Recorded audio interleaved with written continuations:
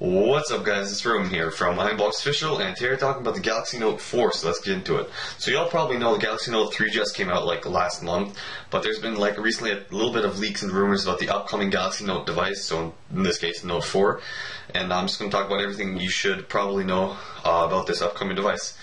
So first off, the release date is most likely of literally like a year from now, so September or October of 2014. The design, there's barely been like a little bit of leaks that it's going to be like a metal / aluminum kind of design. They're going to kind of move away from the plasticky kind of feel to it and maybe put a more luxurious metal aluminum coating on it. The screen size might change from like 5.7 to kind of a 5.8 to 6-inch display, and display actually is going to be 1080p, and there's been rumors the actual display is going to be flexible, not the actual like the phone itself, but the display under the glass, so it'll be like harder to crack and break and stuff.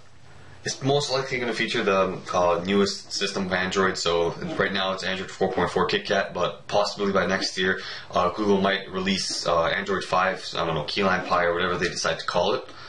So that might be on the upcoming Note 4 device. Camera-wise, you should expect a 16 megapixel camera with 4K recording capabilities, and 4K is a very, very high resolution. The TVs cost like $5,000, so they're extremely expensive, and shooting it is like extremely HD. You don't see like pixelation at all, so it's pretty nice. Front camera is most likely going to stay the same, 2 to 3 megapixels, along with 720p video recording. Processor-wise, you expect a 64-bit Exynos 6 Octa chip, which is the predecessor to the Exynos 5. There's been a ton of rumors that Samsung's actually working on a brand new chip. The Exynos 6 is going to be 64-bit. They're going to try to stay on par with Apple because their chips are 64-bit, but they're still dual-core. So I mean, octa-core 64-bit is going to be insane. My computer is still dual-core. It's not octa-core. So this phone, if it comes out, it's going to be like 4 times as fast as my computer, which is pretty sad. And it's also going to feature 3 GB of RAM.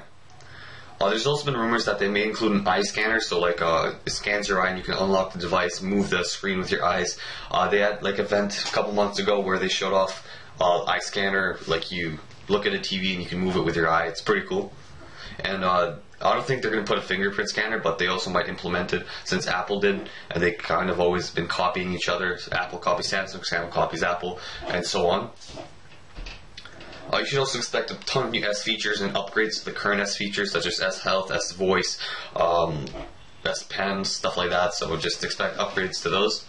And price-wise, should stay the same as the Note 3 is right now, so $749 outright unlocked in Canada, where I'm at, and $299 on a 2-year term with like, I don't know, Bell, Rogers, AT&T, Sprint, T-Mobile, pretty much any network, since it's going to be like a hexaband phone.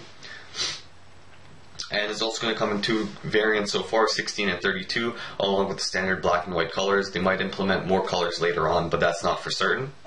That's actually pretty much it. There hasn't been a ton of leaks, and there's barely been any, but anyways, I just want to make this short video to let you guys know about the upcoming Note 4.